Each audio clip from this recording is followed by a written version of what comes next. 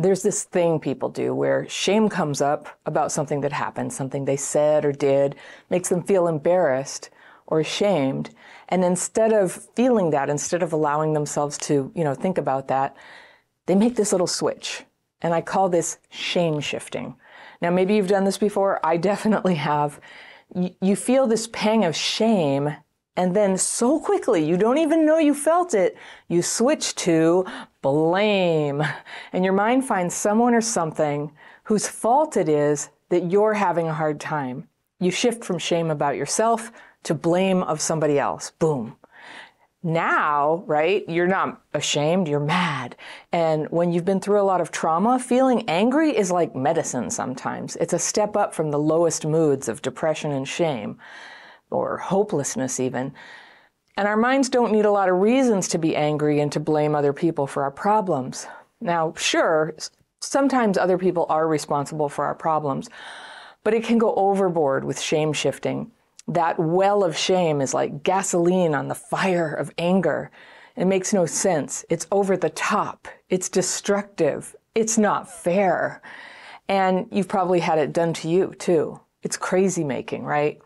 You get accused of something that's like, what? I didn't say that. You just want me to fail, they say. You never loved me. You think you're better than me. Someone is feeling all these things and they think that you are making them feel that way.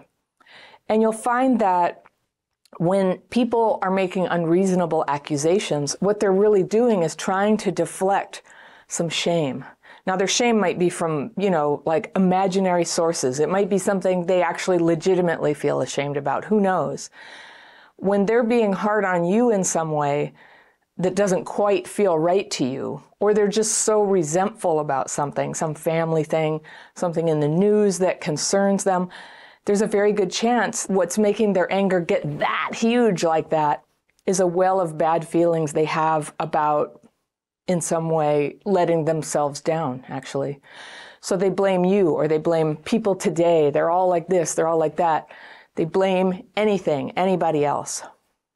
Now, I've noticed generally that when people feel like they've let themselves down, it's a vulnerable moment, and it's very tempting to lash out at other people. Letting yourself down feels terrible. So like, maybe you were late to work, so you get lost in thoughts about how the place you work is so crappy. Or you had a bad argument in front of your kids, and you get furious at your partner for scaring the kids. Or you eat a whole thing of ice cream and get mad at your roommate for buying ice cream.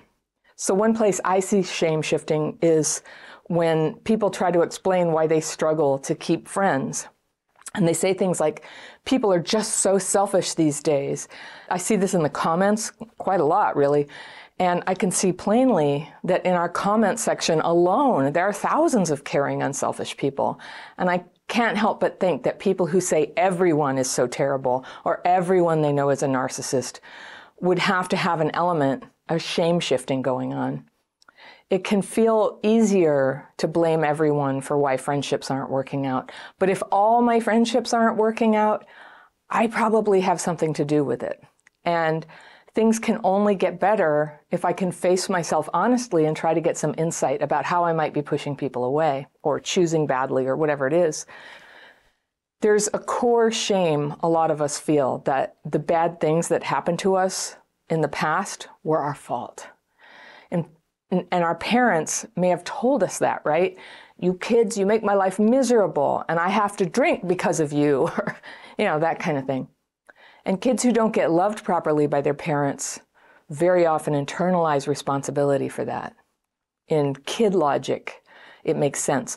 But of course, when we're talking about parents abusing or neglecting their children, the parents are to blame, clearly. Yes, they might be stressed. Yes, they might have been abused themselves or struggling with their mental health at the time, or they were drunk or high, or for whatever reason, they couldn't stand up for you or see that you needed protection. But they're still responsible. They had to know that what they were doing is wrong, but they did it anyway. Now, if this happened to you when you were small, the trauma was so far beyond your control, there's nothing you could have done to stop it, nothing you could have done to prevent all the harm it later caused in your life. To the family, to you, to your emotions, to your neurology. The harm was done. but you are not to blame for what happened. And if you haven't internalized that yet, I'm here to help you acknowledge it. You are not to blame for what happened to you. The people who hurt you, they are to blame for that. Now, until you get that in your bones, you might be coping with it by putting a lot of energy into blame. Blame people, blame politicians, blame countries, blame the weather, blame whatever. Blame keeps you from recognizing where your power lies. And it's a kind of learned helplessness. But the reason I want to go a little deeper into the subject of blame is that it has a tendency to fester, to sit there, and without any healing, it can spread and start infecting other parts of your life and your memories. So I had an older brother who died, 29 years ago. And that was the same year my mother died, but it was about 6 months later. He was 38 at that time. I was 31. And his name was Jeffrey. And his body just gave out at the age of 38 from years of drugs and alcohol abuse. He was into heroin and booze mostly. I don't talk about him very much because he was a difficult person. I have harsh memories of it. He caused a lot of pain for me. He was abusive, although, there were good times. You probably have those people in your life too. He was funny, he was smart, he loved magic tricks, and he always gave family members magic tricks for Christmas, and that was pretty fun. But he was really, really sick, and he couldn't hold down a job. He got into fights and car wrecks. He hurt animals on purpose. He was thrown in jail a bunch of times for being drunk and disorderly.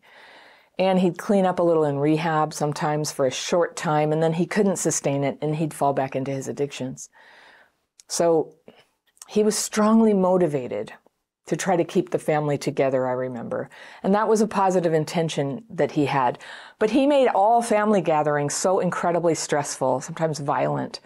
So it was hard to have any kind of relationship with him, not just because of the erratic craziness of the drugs and drinking, but because he was just so obsessed with why he was like this, and specifically what our mother had done to make him this way. And he talked about himself all the time, to the point that he was completely in his own world.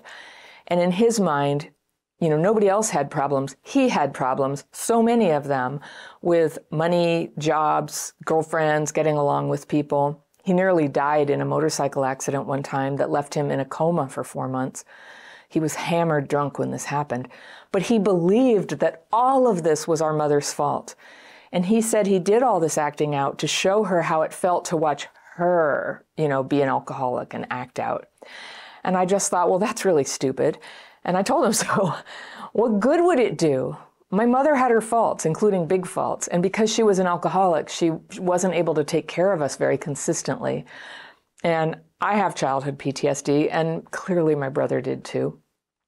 But my brother would say over and over again, I just need her to admit what she did, and then I'll be able to get clean and sober.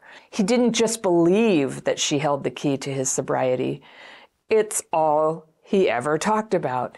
And honestly, it was a real drag when he'd start in on this. I spent a lot of my youth really angry at my mom, but even I could see he was being irrational. Everyone knows that getting sober is an inside job. It's something a person has to do themselves, no matter where the pain in their lives came from. That's the only place where there's control over that. There's nothing another person can say or do to make sobriety happen. Take it from me. Honestly, from my point of view, I saw them both, my mom and brother, as really difficult people. And the more I've recovered from my own problems, the more I see them as just another couple of alcoholics who were powerless to stop their drinking and drugs, and for whatever reason, kind of different for each of them, they just couldn't recover, and they both died early as a result. And it's a mystery why some people can recover and others can't, or don't seem to want to recover. It seems like it. So I can't speak for my mother, but my brother talked with me a lot about the hardships of his life with me. And it's true. I was there. We were both neglected, and he was outright physically abused. But in his 30s, he was just basically hurting everyone around him. He'd steal my babysitting money when I was 11 and he was 18. I had to stop the car in a big intersection once because he was punching my sister because she said no to his demands that we drive him to buy heroin. She's like, no. And then this violence started. And I could tell you stories and stories and stories, but they're horrible.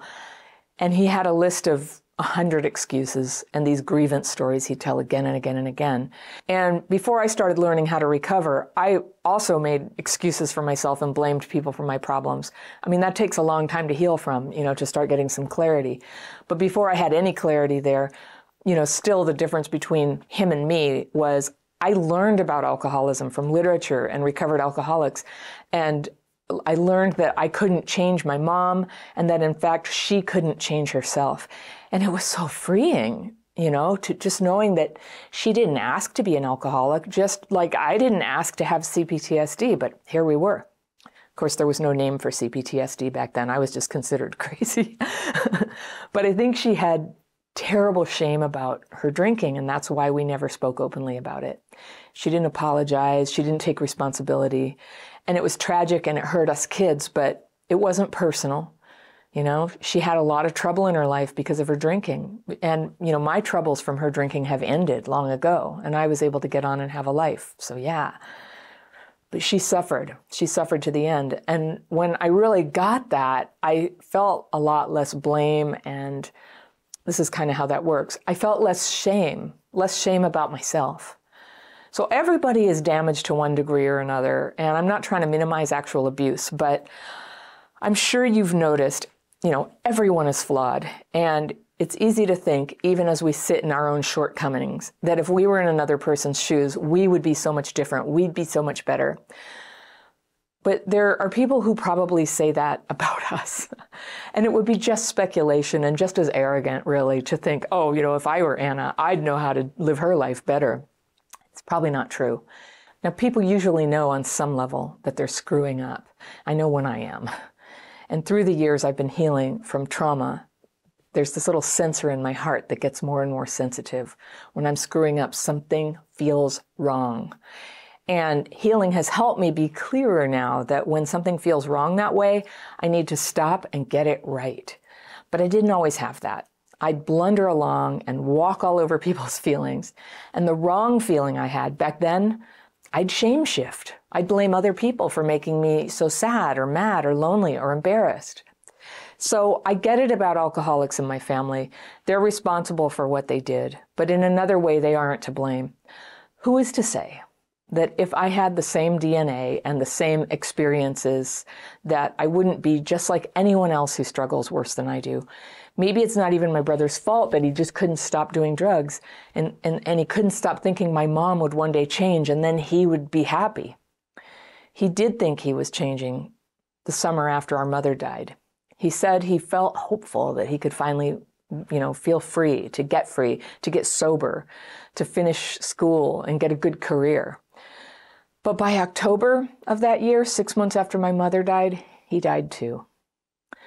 So the year the two of them died was the year that I was shown the daily practice, writing my fears and resentments on paper, asking for them to be removed, and then meditating, doing this routine twice a day. And it helped me get free of my own blame scenarios and my shame so that I could see what needed fixing in my own life. To have that clarity is so incredibly powerful. And that is what empowered me to get to work on changing my life. It's no small thing to heal from the past, but it's nice not to think about the past so much, It's nice not to feel angry about what happened and just to have space, to have a life, to be in present time, to feel free. So I'm free to try to shape my life in good ways, and I do try to do that. And mostly what interests me now is showing other people how to get free too. And that's what I hope I'm sharing with you now. You can heal shame and you can have your life back. And if you're interested, I teach those techniques for free, the techniques that help me with that. It's a little course called The Daily Practice. It's down in the description section below all my videos. It's on the website. It's on the free tools page. It's on the courses page. Forgive me, I'm just putting it out there all the time. This is really simple. It's free. If you sign up for it, you can join free Zoom calls with me that I run twice a month, which are lovely. We use the techniques together. I answer questions. When you're born to sick people who can't care for you properly or protect you from harm, and when their behavior brings attack and shame on the family, it is only natural for you to believe as a child, not necessarily that you're to blame for their behavior, some kids will think that, But you might believe that the shame that hangs over the family that's directed at the adults is yours too. And people are cruel and careless that way. They blame the kids, and outsiders who should know better judge the kids. They allow bullying to be directed at the kids. But of course, the children are innocent. And that shame that the kids are drowning in eventually gets the better of them. It gets inside. I had that, and maybe you've had that too. And I'm telling you, you can make a lot of progress on healing your trauma, but that shame can be very hard to reach. And it has a way of attracting more hardship in this weird way. It drives you towards self-defeating behaviors, and it can make you a bully magnet.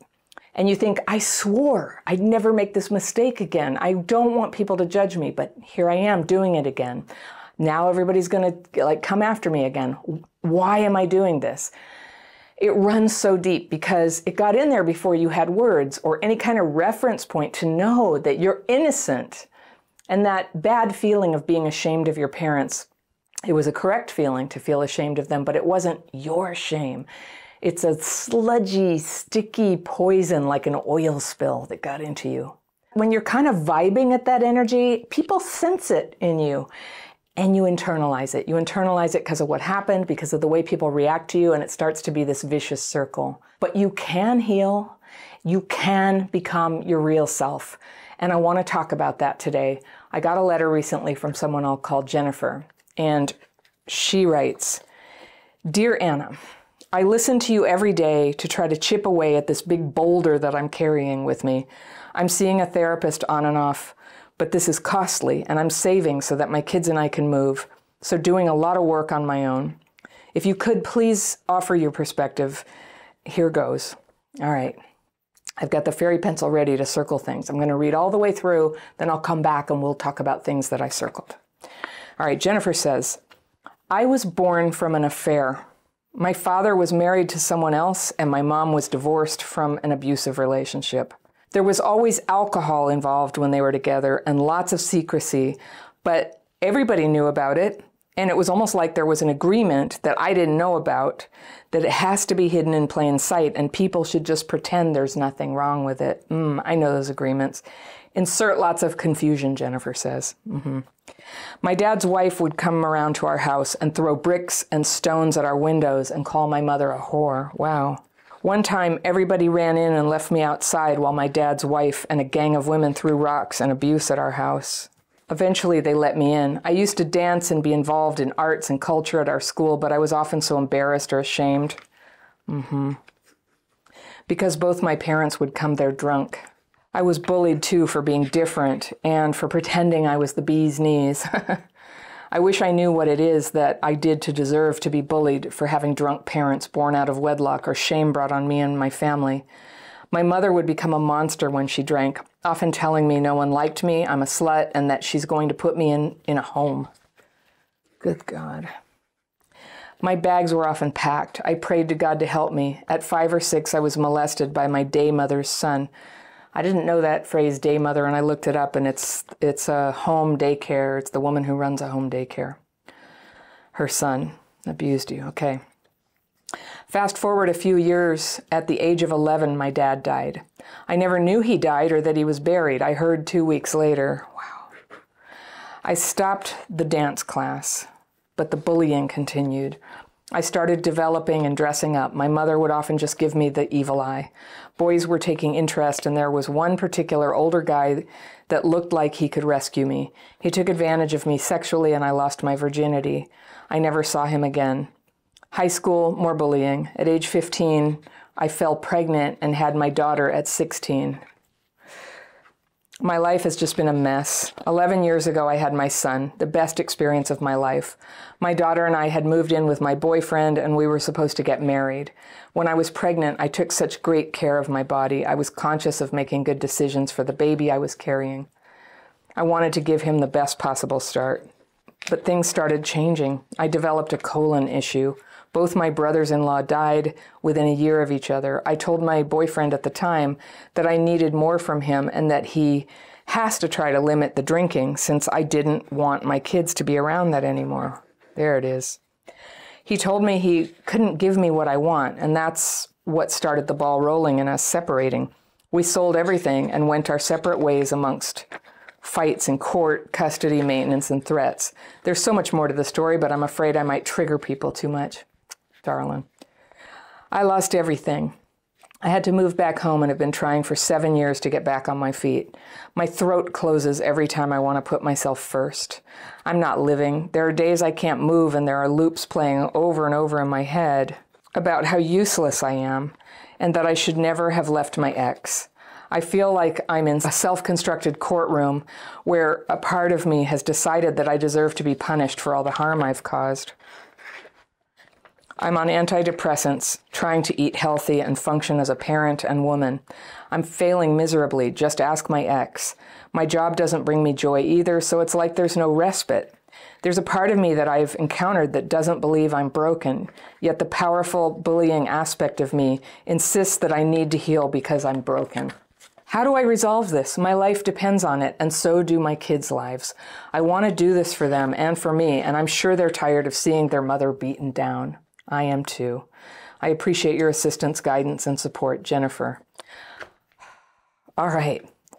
You are my kind of woman, Jennifer. I relate to you a lot, and I believe in you. And the very first thing I want to say is, all the harm you've caused, you didn't tell me about any harm. You didn't tell me anything. And, you know, I think that the fact that you're eating healthy and trying to be a good mom and reaching out for help and watching YouTube to try to find out how to heal is all the right things. Let's see if we can find the next steps for you to take it another level. You're doing great. What you went through is so unimaginably horrible. I get it. I've been shamed before. I was ashamed of stuff that happened in my childhood, but I don't think it didn't come to actual stoning. And I just think it's so interesting. I don't know if you know this, but there was a woman in the Bible who is stoned for adultery. That is what they were doing to your mom. It was a death penalty, right? It's somebody is irredeemable when they've done that. In the Bible, it turns out differently because mercy arrives and the world is introduced to a new way of looking at people who have made mistakes. Now, it's hard for me to have sympathy for your mom right now, but she was an alcoholic, and I know what that's like. I had an alcoholic mom too, and alcoholics say things. Alcoholics have their emotional development, the maturity needed to raise a kid, and have a filter on when they're feeling overwhelmed or exhausted with parenting and all the responsibilities and probably this crap job that she had, I'm guessing, that it was all very hard, and she had no filter, and she blamed you, and it's terrible. I'm not trying to excuse it. But I just see how all of this works. Everyone in this story is merciless. And now you are merciless to yourself. You were born from an affair. Actually, your mom and your biological father may have been having an affair, but you were born from pure goodness. You are real. You're a human being exactly like all human beings. You are not marked by their behavior. Okay? I just want to make that so clear. I want you to have mercy on yourself. You are a full, beautiful flower, lotus of a human being, exactly like you should be. Nothing about what they did actually infects who you are. All right. There was alcohol involved when they were together, so they hung out. They had this secret relationship. You know, I had a family with a secret dynamic in there. People in my family were selling drugs in the house. And I was one of two people, maybe three, who didn't realize what was going on, who was just always, it was so crazy making. It's what's going on? Why are these people in the house?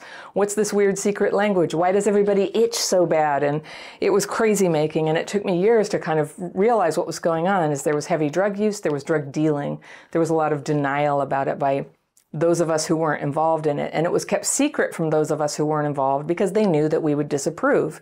And people who are in the middle of their addiction do not want to be messed with. They don't want the interference.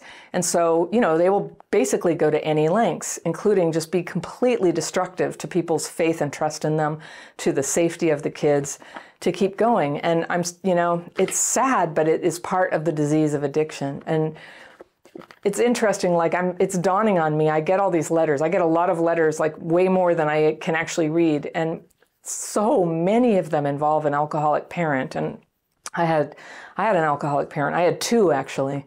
I knew it was bad, but as I start to feel the relatedness to to my brothers and sisters out here, to you, my sister.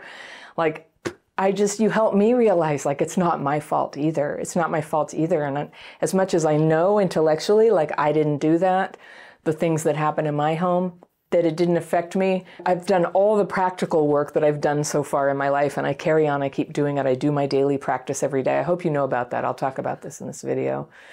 But I like daily just sit there working to shed the fearful and resentful thoughts and beliefs and reactions to things. Not so that I can have nothing in my mind, but so that I can have like clear thinking come back in and inform me so that I can take strong actions, so that I can be lucid, so that I can stop being driven by confusion about like, if everybody's like bullying and shaming me, and I had that happen as an adult, when that's happening, it's pretty hard to stay clear, like, do I deserve this? And I'll give you a short answer. On some level, I had really messed up. I had made a mistake. I'm not going to go into it in this video, but I'll just say I made a big moral mistake. People were shaming me. That was pretty much their bad moral behavior. I sorted out my problem. It was never healed between all of us, and I just got away from those people. But people can be cruel like that. This thing, so what really hurts me in your story, they threw bricks and stones at your windows. They called your mom a whore. One time they ran in and left you outside, and there it is. That's like the great abandonment. That is just so alcoholic. That's active alcoholism at work, you know, just forget the kid. Finally, they let you in. You must have been terrified. I can see how their bad thing got in you. I'm so sorry that happened to you. That never should have happened. You have kids now. I have kids. We never would have left our kids outside, would we? No. No. So good for you. You've healed. And when you say that you know, just to ask your kid's dad how you're doing a terrible job, I'm guessing that means that you're having a hard time keeping their environment stable, positive, structured, you know, nutritious, all that stuff, being a good mom. I found that hard too. I found it hard too. And I found something I've been thinking about lately is how scary it is when you're around people who are highly functional and you're struggling, how you end up avoiding those people because of fear of their judgment. And I think that if anything, well, I don't know, bullying is a funny thing. Once a kid has been bullied by their parents or even just by kids at school, there's some weird injury that happens to your vibe that people continue to bully you. You become a bully magnet. And I can't totally explain why that happens, but one of the reasons is because of that avoidance. Like, you don't seek out the decent people. And if anybody who has no friends and who's isolated at school, and that's what it sounded like, I'm so glad you found the dance and everything, at least until your dad died when you were 11. So you had these pursuits that gave you joy, and those give you resilience. They helped you survive getting sexually assaulted as a kid, but you gave it up, and that's what we do. We avoid the nice people. It just becomes like, it feels too different. That's my opinion. I'm exploring this more. I'll do a video about it soon, that avoidance of the people who have it together. Somebody sent me a message about this today, just like a one-on-one message on Instagram, who just said they had had a breakthrough, that this is what it is. And I'm like, gosh, it is just like that. That is what it is. And the question becomes, when you have been avoiding people who have it together, it's like, well, what am I avoiding? This acquaintance who wrote to me today had said, well, the parents do it. The parents avoid decent people to be in the family's life because they need to be around people who aren't going to judge their shitty parenting. And I think that's true. But I could also say that I think to some degree I've done the same thing in my life, not just as a parent, but also especially like when I was in high school, and I just kind of sought out the people who were drug addicts. Even though I wasn't a drug addict, it was safer for me to be with people who couldn't be on some kind of high horse with my failures or my perceived failures. Because I actually, I'm telling you, as a kid, and I think you were too, I was a good kid. I was just carrying a lot of shame. I totally understand that. You couldn't really bring friends home because it was too weird. It was just too weird. And so this thing where they bullied you for being different and for pretending you were the bee's knees, I don't know what you mean by different, but I do know kids do bully the crap out of people who are perceived as different. And if you are kind of isolated from other kids, you end up you find a way to use your imagination or your creativity, which you did through dance. I was really into books, and then I was really into, I would act things out in our little like aluminum shed in the backyard. I created a little school, and the neighborhood little kids would come to my school, and I would pretend I was like Laura Ingalls Wilder teaching school. My fantasies were great, but I had to play with kids younger than me because I couldn't really deal with kids my own age. And I perceived that they didn't want to be friends with me. But looking back and actually knowing some of them now, I'm like, I think that I was protecting myself and pulling away. You can ask yourself if that was part of it. It makes sense. It makes sense. But perhaps there's more of an opening with other people than you realize. That's all I'm trying to like give you is like, yeah, part of that was not necessarily, it wasn't that everybody hated you. It sounds like there were some terrible people. They called you a slut. Yes, I had that too. And then your mom, oh, it was your mom. No, I didn't have that. Your mom would become a monster when she drank, often telling you no one likes you, you're a slut, and that she's going to put you in a home. You know, it's so weird. Like, so I write my fears and resentments every day. Those would be my fears if I had been writing them at the time. But it really happened to you, sweetheart. That is just so wrong. No mom should do that. I'm amazed. Here you are. You're momming now. You got this, all right? You are not her. And her behavior is just terrible. Like, she really put a big project on you to try to survive that and then to like recover yourself one day. But you can, okay? You can recover yourself. Your real self is intact in there, and you can come back. You can come back out, all right? It's going to be a project, but it's a happy project. And I'm really happy that you wrote, okay. All right, so you prayed to God to help, all right? At 5 or 6, you were molested by the son of the day mother. Very vulnerable age. It happened to a lot of us, I'm afraid. It's hard, yeah. Fast forward a few years, at the age of 11, your dad died. And that's a very, you know, your dad sounds like a schmuck. And he didn't take care of you, and they didn't even tell you that he died. So I guess you weren't important to him, or nobody else perceived that you were. I don't know. That's so wrong. So it sounds like your mom, yeah, he was the only father figure in your life, right? But he was just somebody who got drunk and attracted bricks to the house. And people didn't see you as a real person who lost her dad. You didn't have that reality. And you did lose your dad. You lost your dad well before he died, you know, through his alcoholism, through his indifference, through his, you know, dishonest life, through his involving your mom in trouble that caused all this damage for you. Like, no good dad does that, all right? Not a good dad. So he died and you didn't know. It's like, oh, who cares about her, right? You stopped dancing and the bullying. And it's interesting you phrase that, I stopped dancing, but the bullying continued. So was that what was different about you, was that you danced? Were you too creative, too lovely, too genuine? Dumb kids. Kids can be so mean. You started developing and dressing up, and your mother would often just give you the evil eye, and boys were taking an interest, and there was one particular older guy. Of course, I hope you're not ashamed. This is like when a kid is not parented. I've heard, I'd like to see this validated, I've heard that girls who don't grow up with their biological dad around will go into puberty earlier, sometimes as much as 2 years earlier than a girl who grows up in the physical presence of his dad. So people out there, you can check this for me. I would like to see more research about it. But I get it. It sounds like a biological adaptation so that a girl, you know, maybe from, you know, hundreds, tens of thousands of years ago, it's an adaptation so that a girl can get cared for, like married off young. You go into puberty early. Early puberty without the psychological maturity is a locus of all kinds of hell.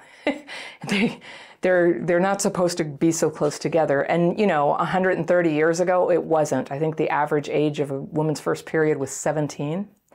And now it's more like 11 and sometimes much younger. And, you know, there's just been a lot of talk. Why is it so much younger? And it may be to do with a lot of things, but one of the reasons might be not having that physical presence of your dad. Your body knows who your dad is. Your body knows, and your body's endocrine structures are responsive to the people in your life and what's going on. Another disruptor of this is sexual abuse. So you were put through the ringer on levels that you had no insight into or control over, and that we're not respected by anybody around you or protected. And that's why, you know, this is intuitive to people who are sober and healed enough to raise kids conscientiously, that you would just never want, just like you would do anything to protect them from being publicly shamed or abused in any way, because you instinctively can feel about your kids that they are so fragile and that their sense of safety is so primally important. You can't protect kids from everything. Stuff happens, I know, and I bet your kids, I know my kids, you know, they've had to deal with some problems, and some of those problems were from me. You know, I had huge medical problems. I had a really like fighting relationship with their dad, and you know, stuff happened that I regret very much that they were exposed to. But like all parents, I got to, you know, work on it and make good on it and provide that structure for them and be present in their life and see to their needs, you know, pretty well. You've heard that concept of good enough mother. So let's aim at that, okay? Good enough mother. So there was an older guy who looked like he could rescue you. I bet he did. Okay. He took advantage of me sexually and I lost my virginity. It sounds like you were quite young. Never saw him again. Then you say high school, so that sounds like it happened in middle school. That's way too young. I'm so sorry. You had no protection, nobody looking after you. High school, more bullying. At the age of 15, I fell pregnant and I had my daughter at 16. Especially given your home situation, I can only imagine how hard that was and what an incredible load of responsibility it was on you to try to deal with the bullying and the chaos of your mom. I assume you lived with her, but I don't even know that. You never saw the guy again, this older guy. But later you had your son, and that was a great experience because, yeah, you were more mature and prepared for it. And at the time, your daughter and you had moved in with your boyfriend, and you were supposed to get married. When you were pregnant, you took such great care of your body. So that's what I'm hearing. This came up a couple times. Like, a happy thing for you is when you take care of your body. And I'm not going to let you forget that. This is something you feel really good about. It puts you on your track. So that's one of the things that we're going to come back to and say, when you take care of your body, you feel good. You start to know the goodness of you and you become more capable. So it sounds like you have trouble caring for your body. And you didn't say why. I don't know what it is, whether it's food or, you know, weed or alcohol yourself. I don't know. But you wanted to give your baby a great start. And you wanted to do the best you could. So good. You had the baby and things started changing. You developed a colon issue. You said both my brothers-in-law died within a year of each other. And you told your boyfriend at the time that I needed more from him. So you said you needed more from him, and he didn't come through. That part, okay, it sounds like it was sort of like a shaky situation. And, you know, when you have a baby, you really do need more from your partner. You do. And many of us have had to do without it, but you needed more. But here's where you tipped your hand, and this was interesting that it was sort of couched in there. I told him I needed more from him. You said, try to limit the drinking, since I didn't want my kids to be around that anymore. And he told you he couldn't give you what you wanted. And that's what started the ball rolling and us separating. So I'm just saying it here. I think you know this, but you didn't even ask him to stop drinking, although probably, I'm guessing that's the only thing that would have made a difference. You just said, could he limit it? And could he be there more for you? And it caused the relationship to break down. So because of what you went through, I hear you going, oh, look, I caused this, you know, I should have like tolerated it or something. Look what I put us through. But you know, you didn't want your kids to go through that again, and they would have gone through that again. I don't know. You're not saying that there was that level of abuse and like extreme, you know, selfish neglect that your parents dumped on you. But growing up with alcoholism, it's really hard. And so I see your vision that you were going to try to do something better, and doing it on your own sometimes is better than doing it with an alcoholic who's not there for you. So I can see why you made that choice. And I can also understand your question about maybe you were just, I don't know, avoidant or something. Because I'll tell you what, I'll tell you what, my brothers and sisters, when you were treated like this, it is hard to connect with somebody and form a stable relationship. A few people get right into it. The rest of us have to grow a little bit into it. All right, so you're growing and that can come, but you were young and you had 2 little kids. Oh my God, the pressure. I know. So I got divorced from my first marriage when my kids were 1 and 4. But I was 40 years old, you know, like I knew a lot and I was able to earn enough money, enough to get by. And, but that was still like, that was a shocking and devastating abandonment and very hard to deal with, even though it was totally the right thing and allowed me to put my life together in a much better way over time. Okay. I want to put that out there for you. You can do it too. All right. So you sold everything, went separate ways. And there were fights, courts, custody, maintenance, and threats. There's so much more. Yeah, you don't want to trigger people. That's so thoughtful. I can imagine, though. And you lost everything. So you had no material things. And you had to move back home. Home! Oh, my gosh. You had to move back home. And you've been trying for 7 years to get back on your feet. You said, my throat closes up every time I want to put myself first. So, you know, that's a very telling symptom that your throat closes. That sounds like a real physicalization of being silenced anytime you expressed your needs. I'm not very magical woo-woo about this stuff, but if your throat closes, that is a somaticization of feeling that you can't express yourself every time you try to put yourself first. Well, of course you have to put yourself first. You're the mom. One thing good about kids is that sometimes things that you would not do on your own behalf, you see that it must be done for their sake. Now, sometimes people are too far gone. They can't do it for the kids, but you can, Jennifer, you can. You can put yourself first and the well-being of your kids. You can put it all first. 7 years. So here's the thing. You're not the first person who ended up moving home with the parents who abused them. And every time it happens, my heart just bleeds for people because it is so devastating to recovery. I totally get that you're in a situation that you cannot get on your feet right now. And what you're describing, I know you've been to therapy on and off, and they may have told you, but it sounds to me like depression, and I don't blame you at all, that you have depression, you're having trouble, you can't move, you have thoughts about being useless, you've decided that you deserve to be punished for all the harm you've caused. I don't know what you've caused. That's where I started. I don't know what you've caused. You're on antidepressants, you're trying to eat healthy and function as a parent and a woman, failing miserably. No, you know what? You are an example to us all of a person who works to hang in there and raise the kids well and get a roof over their head and do what she needs to do to protect herself and her kids despite everything that happened to her, okay? So I'm just going to remind you that. I want you to do everything you can to keep shifting your identity off of your mother's idea of you to the idea that me and everybody in this community, and I hope everybody's going to pour love at you. I know they will. They're going to let you know how good you are and how deserving and worthy you are, and help remind you that that's who you really are. You were never this idea of your mother's. You're a precious child, born innocent, who survived a very tough situation. So you have dark thoughts. So in my approach to healing, what those dark thoughts are, that I'm worthless, I'm useless, I should never have left my ex, we call those fears. So twice a day, for 28 years now, I write my fears and resentments on paper. There's a free course. It takes less than an hour to learn and try my techniques. I started doing these 28 years ago, and so quickly did they start to lift the burden of the terrible thoughts I was in, and the depression and the PTSD symptoms. You know, if you have CPTSD, and you must, right? It is so hard to get your thoughts in a line, you know, to sit there and get a to-do list and then take systematic action on things. But guess what? If you can learn to re-regulate, because what happens is neurological dysregulation. That's what happens when you're neglected and abused. It's really normal. You sound like you have what I have. You know, you're this creative, charming girl. And it gets really hard to put one foot in front of the other. You lose your train of thought. You start something, you can't finish it. Something upsets you and just everything blows out for a few days. You can't do anything, you can't get up. You have what I have, okay? And there is hope.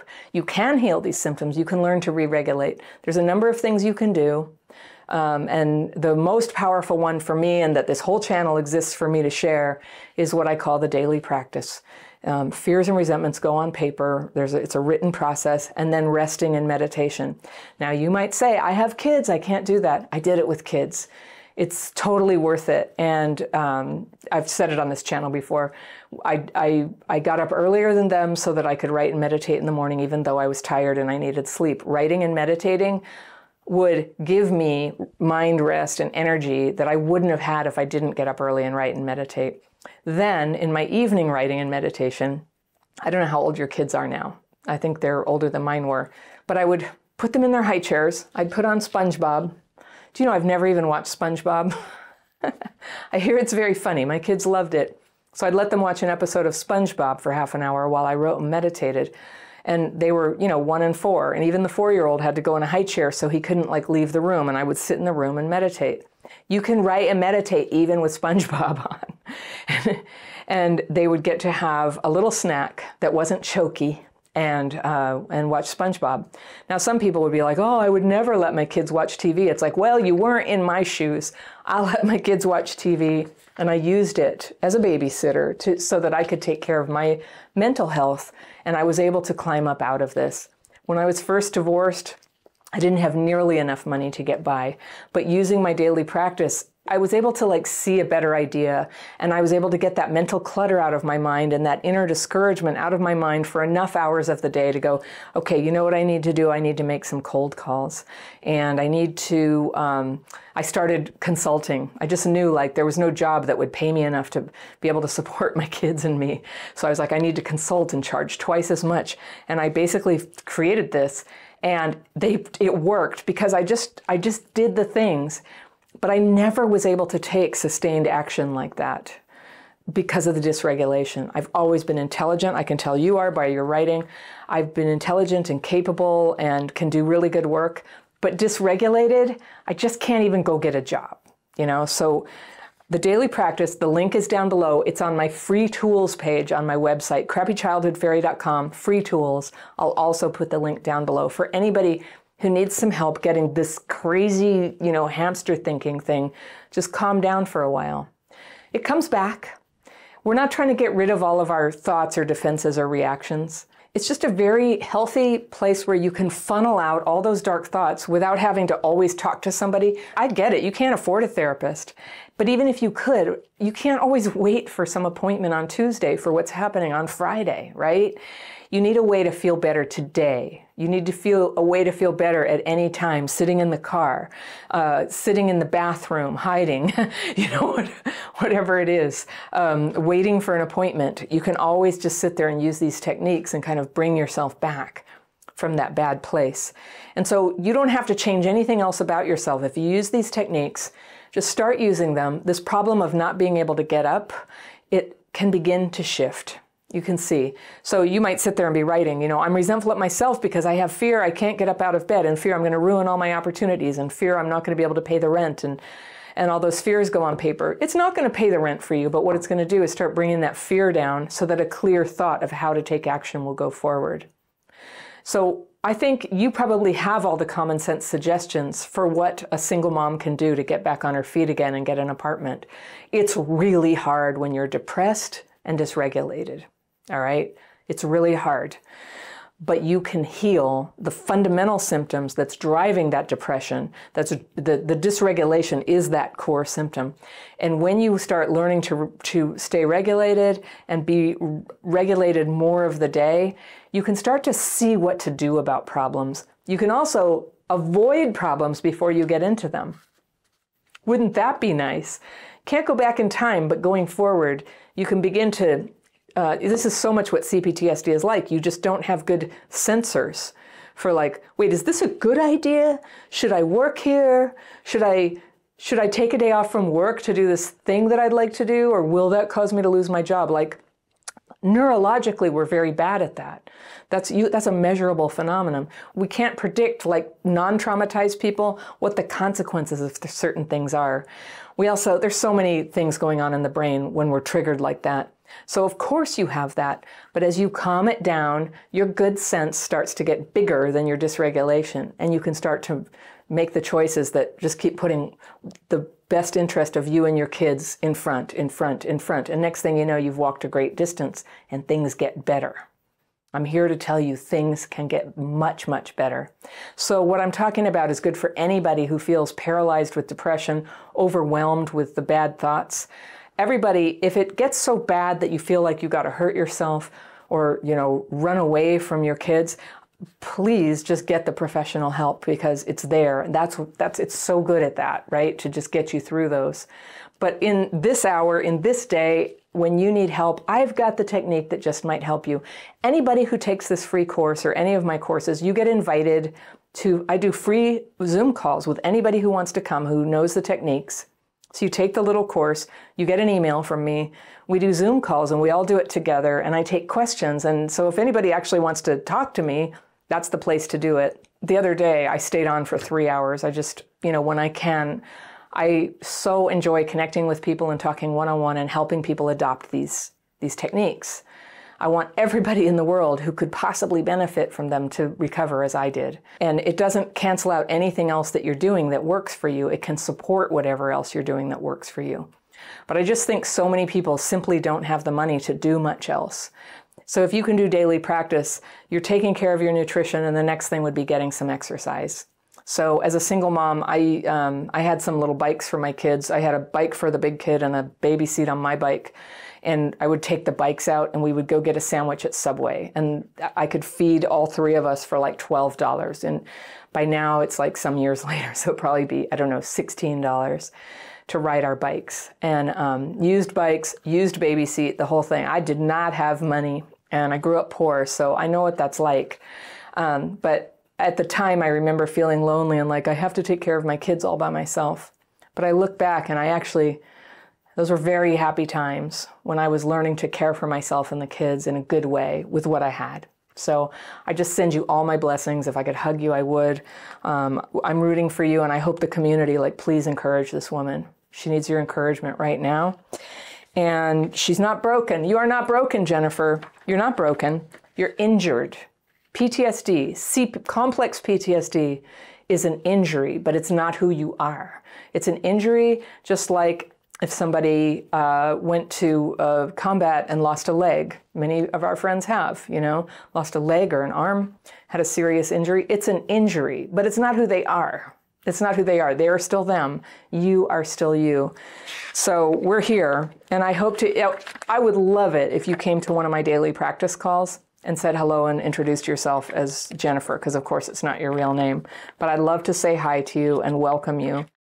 We talk a lot on this channel about limerence, and that's the state of obsession and infatuation for someone who feels like they are the answer to everything in your life, but they're not actually in your life. They could be a celebrity or imaginary or fictional, or you know them. They might even be an ex, but they cannot or will not be with you. It's not possible. So there's just this perpetual longing that becomes like an addiction.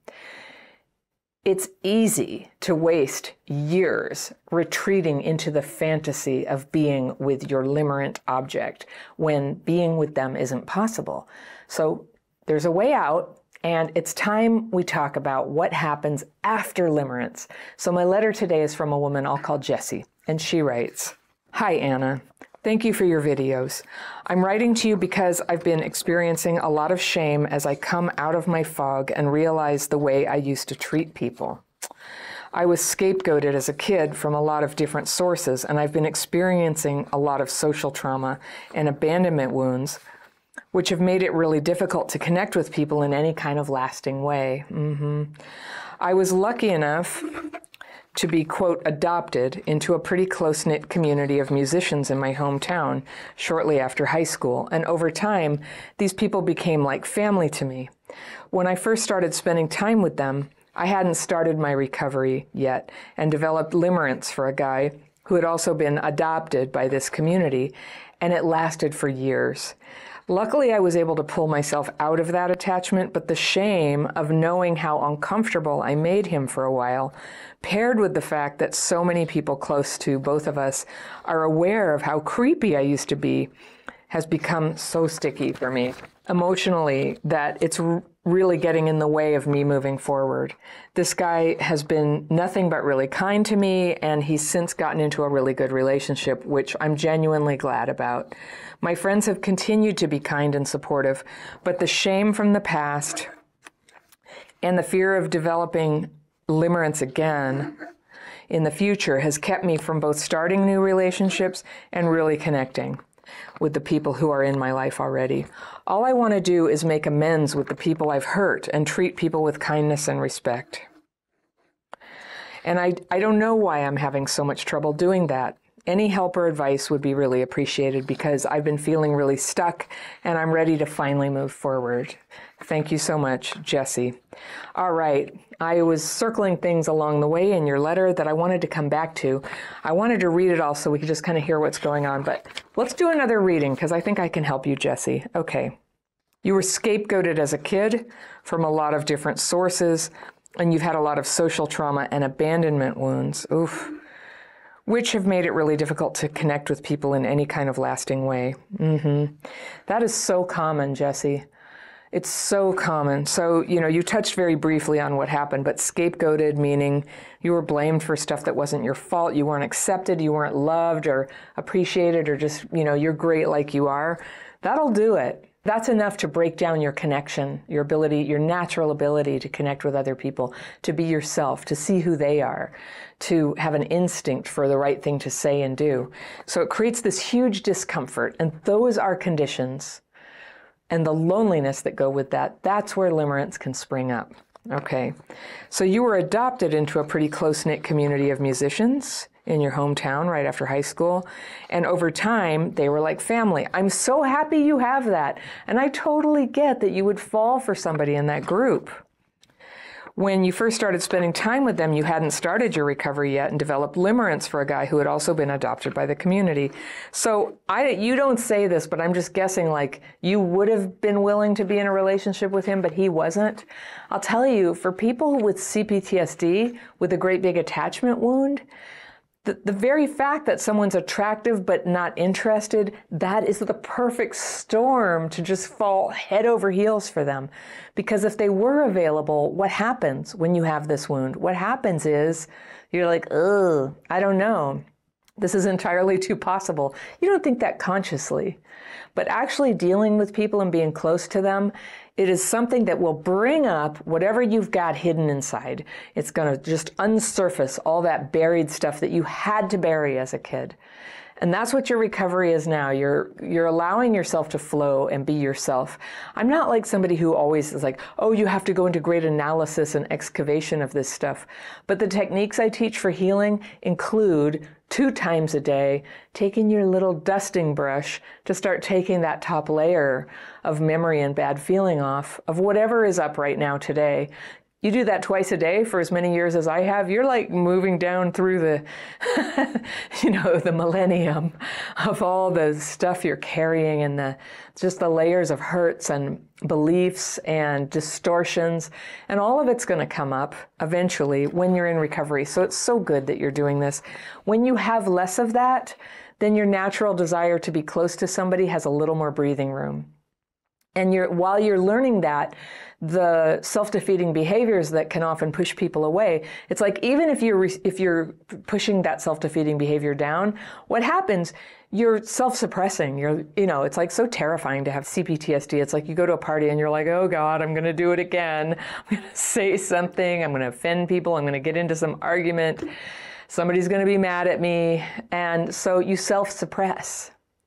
And especially around romance, because that's just like when you fall for somebody, when you express that, oh, I'm into you, are you into me? There's just this tunnel where they can just go in there and just like, oh, hurt you, right? Not on purpose. They don't have to want to hurt you, but just to like love and lose. It's horrible, right? And that's pretty much mostly what happens when you have unhealed CPTSD. So sometimes you'll find people they're not into you. So you can love them from afar. That's kind of a nice way to sort of like experience the feeling of love when you can't handle more than that. Or you get together with people that you don't really like and you have some security, but that nagging feeling that this isn't really the one will continue to haunt you.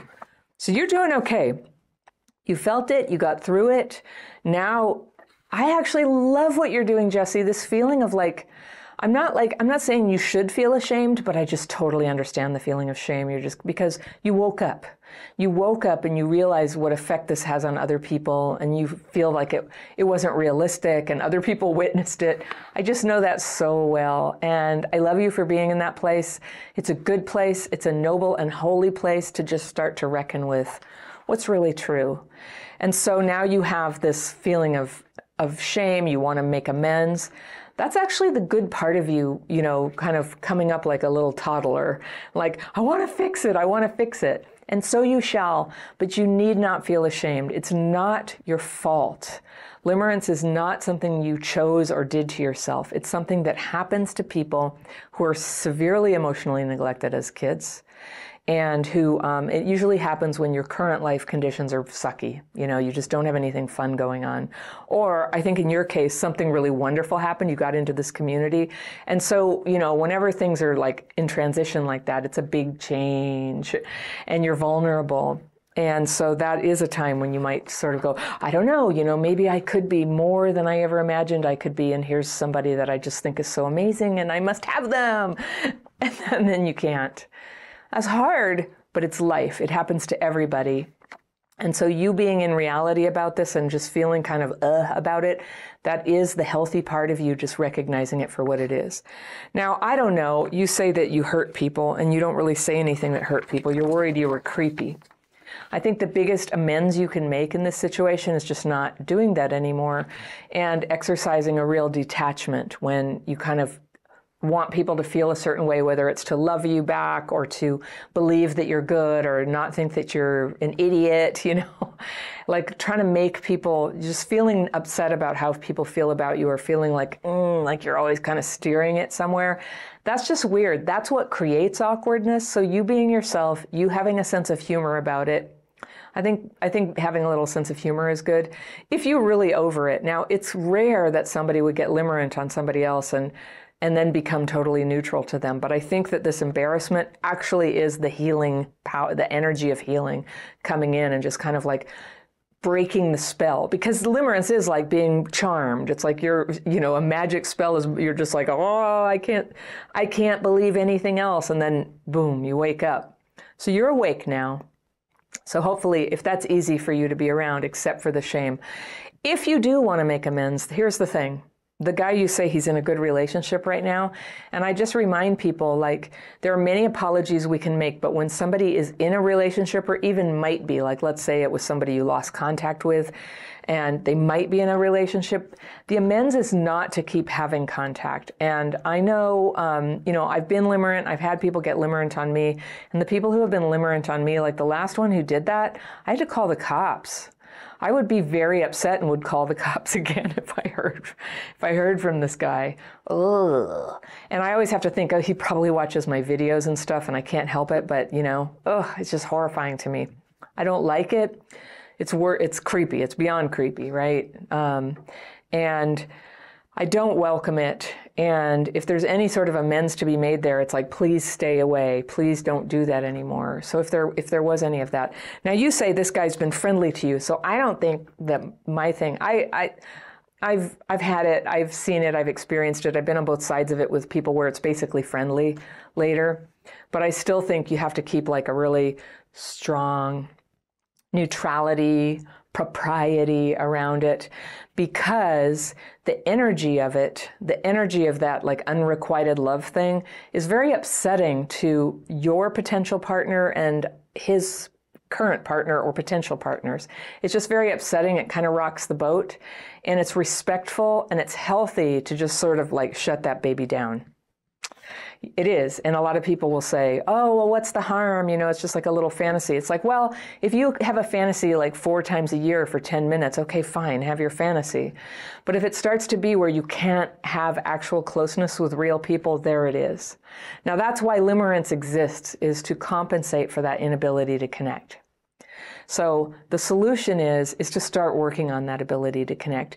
And I really just highly recommend doing it with people who are super neutral and understanding for you. I got so much help out of Al-Anon, going to 12-step rooms where other people were working on stuff. They didn't all have the same issues as me, but there were some who did. And having friends who I could be connected to. But here's the thing, when Princess Diana died, I think a lot of us felt really sad about it and also kind of like identified with her a little bit, of being somebody who had grown up, with a crappy childhood, and it turned out so terribly badly for her. And we all got together and we just got a bunch of yummy food and we all sat around the TV, like 10 of us, all snuggled up to watch TV. Like that was so healing for me, just having the kind of friends who you could do that with. And, we just had a close bond and we laughed, and the only thing that ever messed that up was me or anybody else kind of just getting all messed up about some romance again. It takes you out every time, right? When the right thing comes along, it doesn't disrupt your happiness. It doesn't disrupt your stability. It sort of comes in slowly and adds to it. So you'll know it when it comes. You are now getting ready for that. But practice, and I don't mean to say that friends are just practice and then to be discarded or anything, but it's a little more neutral, not as charged, it's not going to lead to limerence. It's very unlikely to. And it's a way for you to learn to love. That's what we're here on earth to do, to learn to love. When will we ever learn? We're working on it. And getting over limerence is a huge way to take a step on that. So I'm proud of you. This is very good what you're doing. Keep going. If you want some support in our community, we have a whole bunch of people who are healing from limerence. They do the daily practice together. In our membership community, there's like peer-led daily practice calls 3 or 4 times a day, different time zones. It's really wonderful. We talk all the time about shame, toxic shame, getting shamed, shame spirals, fat shaming. But what do you actually do about shame? Depending on who you ask, shame is just something that other people put on you or that they do to you, and then maybe you internalize it. But I believe it's more of a mix. It's shame like that, the kind that comes from other people's judgment, and then the kind that is earned, if you will. Shame that we genuinely feel about things we regret, things we said or failed to say, or ways that we acted. And these two kinds of shame, when they get mixed together, they're confusing and they get tangled up into kind of a toxic mix that's really hard to take apart. But if you can break them apart, if you can put them in 2 piles, what other people think is wrong with you, where you think you fell short, you can start to detoxify that shame. You can sort it, take action on the things where you wish you could have done better. And, it's not your fault that you were hurt as a kid or that it became hard for you to handle yourself in the best way possible. That's really normal. But we don't want to walk around in that toxic cloud of shame, either denying that there's anything wrong or completely like turning it against ourselves. We want to be real about it. So no matter what we've done, the best thing that we can do is clear it up. And the more you work on that, the earned shame, the part that you actually feel bad about, the more that toxic cloud just kind of loosens up and evaporates, and you break out of that confusion. And for whatever reason, being clear and feeling better about yourself just kind of repels, it just pushes away that judgment from other people. Or if they do try to shame you, it just doesn't get internalized because you know that your house is in order. And wouldn't that feel good? I'm Anna Runkle, also known as the Crappy Childhood Fairy, and in this video, I'm going to lead you in a guided relaxation. It's not a meditation exactly. This is relaxation where you will have your eyes open most of the time, and you may even be writing some. And I'll help you take some easy steps to notice where you're feeling shame, and then to kind of sort it into those 2 piles I talked about, where you can start to see what's going on, and then loosen the grip of both kinds of shame. And you'll come out of this with an action plan, all right? So to get started, you'll need a pen and paper where you can make some notes. And ideally, you would want a big full-size pad of paper with a firm back so that you can write while you're sitting somewhere comfortable, a bed, a chair, a sofa. And it's totally fine if there's some noise around. You just maybe want to turn off your notifications so you can focus for a little while. And you're just giving yourself time to consider where you might be holding some shame in your mind. So now that you're sitting and you've got your pen and paper in hand, I'd like you to close your eyes for a moment and just kind of feel the weight of your body in the chair and your feet on the floor. And just take a few moments there to feel yourself here in present time. Not remembering much necessarily, not looking for things, not anticipating what this exercise is going to be about, but just kind of hanging out and just feel yourself being right here, right now. That's your power position. Okay, now open your eyes and see if you can just keep feeling yourself in the chair. Just kind of stay with yourself, not getting dysregulated, not worrying about how you're going to do this, just feeling easy in yourself, breathing in and out. And now I want you to take the pen and paper, open your eyes, and write ways that other people have made me feel ashamed, okay? You're going to be thinking of things and writing them down that bother you. And it's nothing to fear. It's just a list of things that already bother you. You don't have to bring up anything dreadful or conjure anything that will be sufficient to put on the list. Just, ways that other people have made you feel ashamed. You can write big general things like, people think women my age don't know anything about technology, and now I dread asking questions on support calls. I have that. And you might also write very specific things like, person X told everyone I was difficult to work with and people stopped inviting me to be on teams.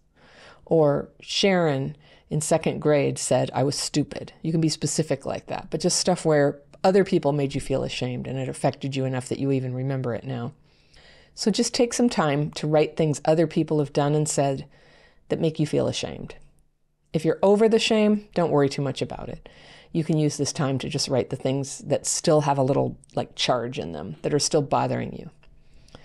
Okay, so just get 3 or 4 ways that you've felt shamed before. And if you have more, that's fine too. They don't need perfect grammar. They don't have to be handwritten nicely. Just jot them down.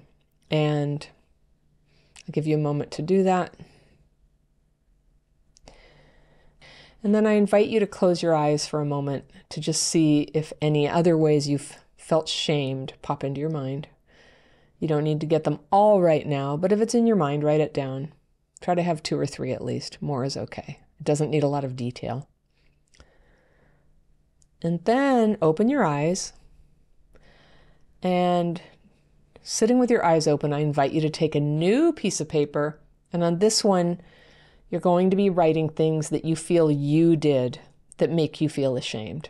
So maybe you know very well you feel ashamed about something you said or did, and you can write those things down. Maybe you're a bit fuzzy on whether your feeling of shame is appropriate or not. And actually, it doesn't matter. If a memory or thought causes you to feel you did something wrong, just go ahead and write it down.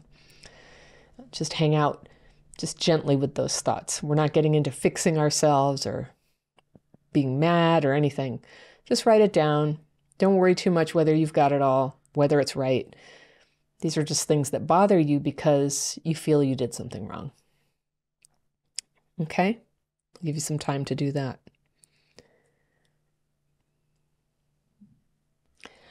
Okay, so you have 2 lists. Now, if you think of something that really belongs on the first page, the one where you're listing how others have made you feel ashamed, you can move it over there, no problem. You can add something, you can cross it off.